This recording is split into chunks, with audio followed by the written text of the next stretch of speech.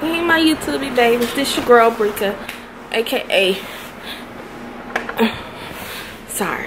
aka Dallas Benny Crow, and you are watching Cooking with Breika, aka my weight loss journey, lap band journey, whatever that. Now I know you guys are wondering, where have I been?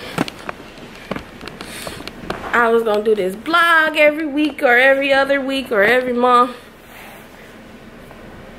but and that was my plan. You know, I was started to losing the weight before my honeymoon, and y'all knew before baby making honeymoon, and we were gonna try to have a baby and blah blah blah. But I swear, when you plan stuff, I swear God will show you a different path. So this what had happened. I don't know if you guys follow me on Instagram or Snapchat, but you guys, I thought I had an allergic reaction. I ended up breaking in hives, and this was on, it started April 6th. My face got real irritated and dry, and I thought it was just my allergies acting up. This Texas weather, y'all know it's stupid. It was hot, the next day it was freezing cold. I was thinking my skin, because my skin is very sensitive. I'm thinking that's what had happened. The next day, my skin, okay, that's what 6th. And we're going to fast forward to that Monday. I can't remember what day I went to the doctor. I believe it was on a Monday. Can't remember the date. So I went to the doctor. They gave me a steroid shot in my bottom because they thought I had allergic reactions. My whole face broke out in hives. My whole body broke out in hives. So I never had it that bad. So they gave me a steroid shot, put me on prednisone. They said I had a food allergy. I knew in my mind, I knew I didn't have a food allergy because I wasn't eating anything different but those meals. And those meals, even though they were special meals, it's still the type of food I eat every day. My parents, they told me stop ordering these meals. It's not the meals. I didn't have an allergic reaction to no food. But I was like, it's something I got into. But you know, I took the steroid shot and I'm not getting better. I'm getting worse. So that night I felt like my throat was closing in. Went to the emergency room. Didn't want to go to this emergency room because it's a small hospital. I'm not gonna say which hospital, but it was there's many. Like at 1 o'clock in the morning when my husband got off work, I was only there maybe an hour. My throat was not closed in because not thinking at the time, when you have an allergic reaction, your throat starts closing in as soon as it happens. So they sent me home. They pretty much gave me the same thing my doctor gave me. Around 5 o'clock in the morning, I woke up and my body was aching. My body started aching. And I know around 7 o'clock in the morning, and at the same time I'm emailing my doctor saying, hey, the symptoms didn't get any better. I went to the ER. I don't know what's happening, and for me not to pay no high ER bill, I went on and made me an appointment to see my doctor that morning. And so I started telling her my body is aching. Come 7 o'clock in the morning, I cannot walk. I cannot lift myself up. My body is hurting. I am aching. I've never had a flu where I was having aches and pains. I'm like, do I have a flu? I don't know what's going on. All I know is my husband had to carry me to the bathroom. This was, I believe, April the 10th. He had to carry me to the bathroom and carry me back in bed. And I'm in excruciating pain all over my body. Oh, I'm trying not to cry. Okay? Let it be known that following week, I just booked our honeymoon. You know, we was finna start planning to have a baby. Y'all already knew that. I'm trying not to cry. So, I'm gonna say April I believe that was April 10th. My husband had to carry me. I was able to stand up, but he had to carry me, and we live on the 3rd floor, as y'all can tell. 3rd floor. He pretty much was holding me down the stairs to get me to the doctor. Now my doctor's office is down the street from my house. It's like 6 minutes from my house. I put my phone in the bag, and once I got to the office, I heard my phone ringing. I knew it was a doctor's office, but I couldn't get to my phone because at this point I was able to, as I hold on to rails, I was able to walk to my I was able to just walk through the doors and sit down while my husband found a parking spot, because there was no close parking spots. So once he parked the car and he helped me walk to the elevator to get up to the 3rd floor where my doctor's was, and it was my doctor's office leaving me a message telling me to go to the emergency room. I just came from the emergency room. They didn't do nothing. So I went to see her, and by this time, once I got in the chair, I could not get back up. I couldn't walk. My face, it was swollen. My throat, I couldn't talk because my throat was swollen. I couldn't take any medicine. And I went to, they had to get a wheelchair to send me back to the doctor's office. So they got the wheelchair, and I seen the doctor for a brief second. She's already calling the emergency room so I can be a direct admit to get to the hospital. So as I go to the hospital, the nurse and the MA, they took me to the hospital. Like I said, to make a long story short, I went to the ER again. They thought I had mumps because my throat was so swollen that you could see my lymph, all this was swollen. And like I said, when I was at this particular hospital, which I did not want to go to, I hated every moment of it. I just know I didn't want to be at this hospital. I'm not going to tell y'all why, because I don't want to get people in trouble. I was in the ER.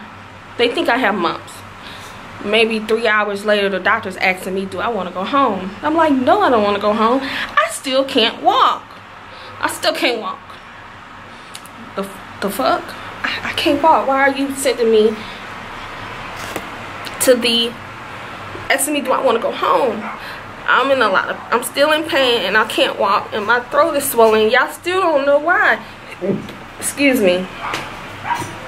So they was like, okay, we're gonna admit you. Okay. I get to the room.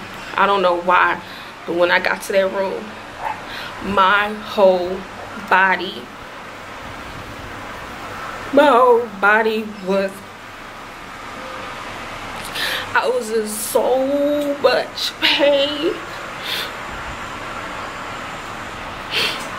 My joints were hurting. Everything was hurting. I had joint pain. My legs were hurting. My arms was hurting. From what I remember, like everything was hurting once I got to that room. And the nurses, they gave me morphine. I hate that fucking medicine because I feel like I'm fucking flying. That didn't work.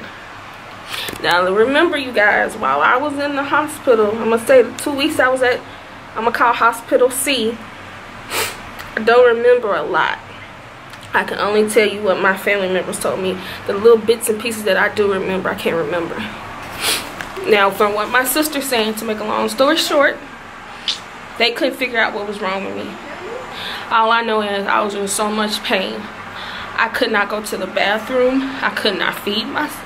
I was hurting so bad I couldn't give myself a spoonful of soup because they had me on liquid diet, you know, the broth. I couldn't even hold a straw. That's how much pain I was in. I couldn't go to the bathroom by myself. I couldn't clean myself. My sister had to bathe me. My husband had to bathe me. My mom had to bathe me. My best camera went off, overheated. So Like I said, I couldn't do anything by myself because of the pain I was in. I was so weak. Next thing I know, I end up, so much stuff happened to me. They thought, they were asking me questions. My sister questioned, is her husband beating her? Do I have any scars on this face? I wish a motherfucker would put their hands on me. Get your life. I had to take an HIV test because I guess I had the signs of HIV. I had to take, they thought I had leukemia. They thought I had a blood disease. They could not figure out what was wrong with me. Every time and then I kept running these high fevers. I was 101, 102, 100 point something. I was so hot, my sister would just put her hands on me like this and could feel how hot I was. I couldn't take any medication because my throat was so swollen. Fast forward to, I end up having pneumonia. I end up having pulmonary edema. I had fluid all in my lungs. They had to put me on Lasix, and I'm on Lasix and I can't walk. I'm using a bedpan because the staff at that hospital C would not help my sister get me up to the bathroom, so I was using a bedpan. Let it be known, I work in the hospital. My sister works in the hospital. My mother works in the hospital. All of us work in the hospital, so we know how you're supposed to be taken care of in the hospital. They didn't want help. They suck. My sister has lupus. She was like, they thought I had lupus because my sister was asking me all the symptoms that I was having. Take away the hives. I kept getting those hives all over me. I kept getting the hives back. They'll leave and they'll come back. I kept running a fever. My sister don't have no symptoms, but when it came to the pain, my sister was like, I think she has lupus. Can y'all test her for lupus? Can y'all do that? Next thing I know, I took some medicine, Protonics. I'm allergic. It messed up. I ended up going in renal failure. I had to get a kidney biopsy because it messed up my kidneys. My kidneys are okay right now. Everything is normal. I ended up getting thrush in my mouth multiple times in my mouth. Ugh. Now, like I said, I don't remember a lot. I just remember the times I do remember. I had a bad experience at Hospital C, and from what my sister was telling me, they couldn't figure out what was wrong with me. Last thing I remember, they took my husband, they took him out the room and told him that I'm going to another hospital. We're going to call that Hospital D. So I went to Hospital D. I was there for 2 weeks. It took them that long. The first thing they told me that I had once I went to Hospital D, they said, we think you have adult-onset adult Still's disease, but we have to rule out other things because my blood work kept coming back bad. They ended up thinking I had HLH. I'll put it up here somewhere where what we thought it was, what they thought it was, because my blood work was bad. So I had to do a bone marrow biopsy for them to rule out this blood disease. That shit hurt like hell. So I did the bone marrow biopsy. I actually have a crush on my doctor who did the bone marrow biopsy. He's my hematologist. I have a crush on him. I do. He is so cute. I told my husband that I have a crush on him. Just some white chocolate. Just fun. Eye candy. I had a crush on him. Maybe that's why it was easier for me to do the biopsy, but they did give me medication. But the whole 2 weeks I was at Bumpsy, they were just ruling out other things, but they knew, but they had to rule out other stuff that I had adult Still's disease. Please Google it. So once I did the bone marrow biopsy, that took about 3 days, and we did it on the end of the week, so I was there 5 days just to rule out this other disease. Turns out I have Still's disease, adult Still's disease, which is, let me tell y'all how special your girl is. I get the one disease that's very rare. And one, not even one, but 1 out of 100,000 people gets this disease. Most of the time it's misdiagnosed because no one knows what it is. And it's so annoying when people don't know what it is. So, it was a month that I was in the hospital. The whole month of April, I was in the hospital, bed-bound, very weak, in excruciating pain. Thank God, like I said, I'll go into more detailed video about this disease and my whole experience when I was diagnosed. So I was ended up in the hospital for a month. Then I had to go to a rehab hospital because I had to learn how to, not learn how to walk again, but get the strength to walk again. And I was in so much pain. I was in so much pain I would pass out because of this disease. But it's an autoimmune disease, and I'm on killer steroids. That is why my face is huge. All the weight that I lost, I have gained. The lowest number I've seen was 175. Between 173 and 175, but we're going to say 175. Now I'm 191, and it sucks. I had to cancel my honeymoon, which is next month, August the 12th. We redid it for January. I'm doing a lot better. I still have, I'm good now. But, like, last week for 3 days, I couldn't walk. Because my knees were so messed up. What it is, bugs. With the Still's disease, it's pretty much you have arthritis. Really bad arthritis and other things. But the pain I'm feeling is because I got the arthritis. Really bad.